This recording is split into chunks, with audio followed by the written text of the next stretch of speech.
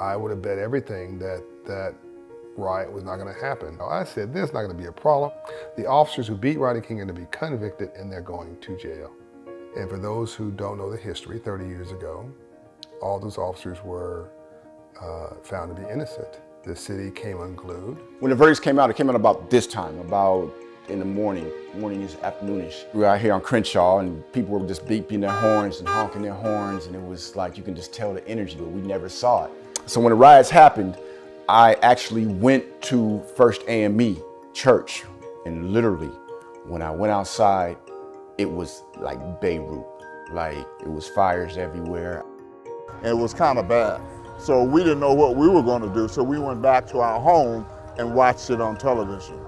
And the way they stopped it, they called the army in. And they had the guns and things out, and they was riding around in them big trucks covered up, but you could see the guns sticking out in there. And that's what quieted it down. And the next morning when we got up, blood was running down the street like water. They shot up a lot of people that night. I know about that riot, I know about it.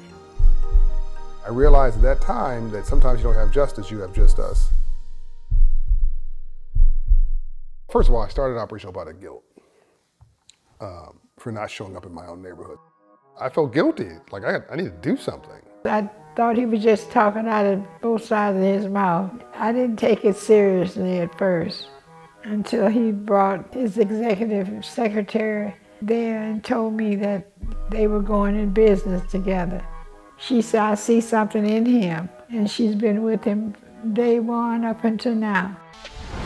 You know, think about these 24 and 26-year-olds, you know, out there thinking they're going to change the world, you know, with brochures and meetings and whatever we were doing at that age.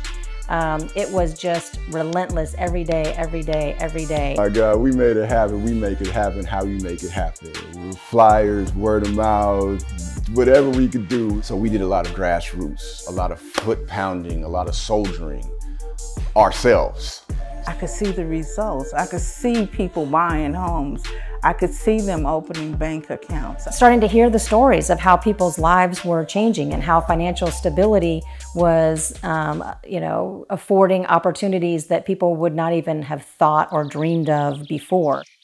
My mother was able to purchase her first home in 1992. So at the time that my mom was introduced to Operation Hope and the program, she didn't think home ownership was possible for her. So for me personally, seeing that she actually went through the program, as it was introduced, it made me happy to know that her dreams was being realized at that time.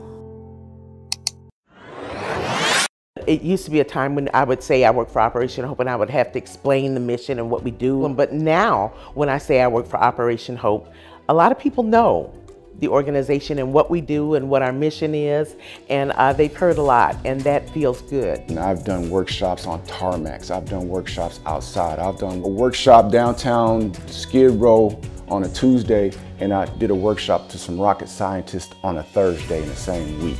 Within these last, you know, I don't know, 4 years, it's sort of exploded in a way, sort of beyond even what, you know, not that I couldn't believe that growth was going to happen, but it was just so fast. If I commit that Operation Hope will become, I believe, the most important non-governmental civil society organization in this country,